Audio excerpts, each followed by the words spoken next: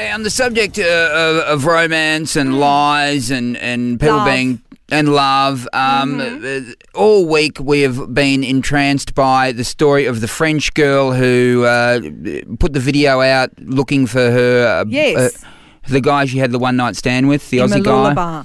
Yeah, Natalie Amiotte. Well, it went all over the world. This is just a taste of it. He's a really cute guy, and for me, it was love at first sight. And we had a beautiful night.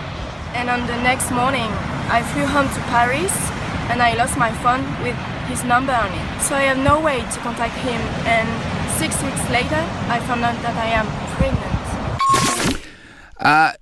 Almost every touching story. Well, almost every news service in the world picked up on it, Katie, and it just became what everyone was talking about. And they still are. Yeah, but now we're talking about the fact that it was a hoax and that you know how it worked, and we've got the man who came up with the hoax, Andy Sellar from Sunny Coast Social Media. This was your idea, wasn't it, Andy? It was, yes. And why?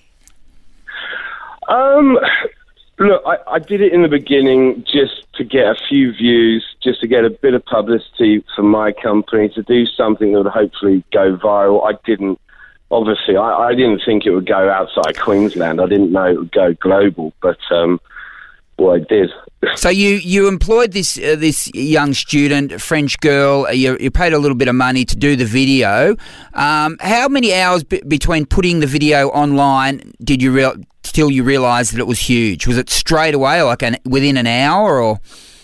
Look, we met up in the morning. We had a coffee. We said, "Look, should we do this?" Yeah. Walked to the beach, shot it, went home, put it online, left it, got a few views, and then it just died off. And then one newspaper, I can't even remember now, one paper ran with it, and then once one did, then they all did, and then it just went mental. And at that point, nobody knew it was a hoax. So what are you thinking then? Are you like, oh, this is great, or are you thinking, oh, no? How many hours between it going nuts and you coming clean? I'll be honest with you, I haven't really slept for the last 3 days, and as soon as it started going mad, I was like, well, what do I do? Yes. So I had a few cold beers, and I was looking at the hits going up, and then it went to New Zealand, and then it went to Japan, and then when my friends back in London, I panicked. I didn't know what to do. Yeah, of course. I just it out, and then Ellen's emailing me going, Ellen DeGeneres. I'm like, what am I going to do now? I'm in so much trouble. I'm going to be the most hated Pommy in Australia. So what did you? I panicked.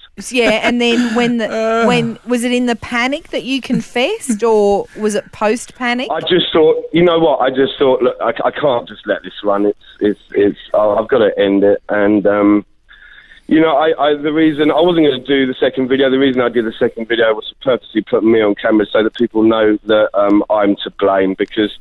Look, I knew she was going to cop some hate. Friend. She helped me out. You know, I didn't want. I thought, right, the backlash is going to come on her. I'm not going to have that. Yeah, right. I created this. I'll take the stick. I'll talk to people, and I'll deal with whatever happens. So yeah, that's why I did the second video. Got it out, ended it, and yeah.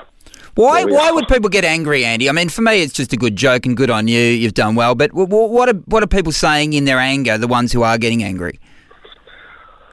Well, I mean, look, it doesn't really matter whether you put up a video of Fluffy Kitten. Someone's going to put a comment up and say, I don't like it. But it wasn't Fluffy Kittens. If it's not an emotional video, if the content isn't enough to get people talking about it, you know, the next morning in the office by the water cooler, then it's not going to work. So I had the pregnancy thing. Everyone loves a love story.